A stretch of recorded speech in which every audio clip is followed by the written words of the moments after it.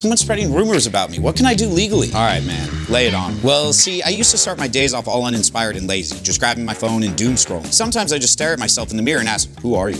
Who are you? Who are you? Bro, what are you talking about right now? Hey, don't worry, because then I subscribe to Morning Brew. Now I start my days off right. It's a free daily newsletter sent straight to my inbox, so now I wake up reading about all the topics in business, finance, tech, and law. My guy, is this an ad? What about the rumors? Oh, right. So I wanted to have an intelligent conversation with my mailman about my new knowledge. But before I could even tell him about what Twitter is doing with Elon Musk, he says, hey man, one of your old clients told me you cut off people's ears. Is that true? And I'm shook because I don't cut off people's ears. So I tell him, no, only their hair. Come on, Frank. We will talk about the new comet that NASA found later. So what should I do? I lost business because of this rumor. Well, you might be able to sue for slander. Right. Yeah, but you got to gather your evidence. Get witnesses to prove that they said it, that you never cut any client's ears, and gather documents to show you lost business. Whoa, watch the ears. Good looking out, Mike. And sign up for Morning Brew too. It's completely free and will keep you in the know. Sounds good. Where can I sign up? The link in the comments. Oh, and I like your cut, G.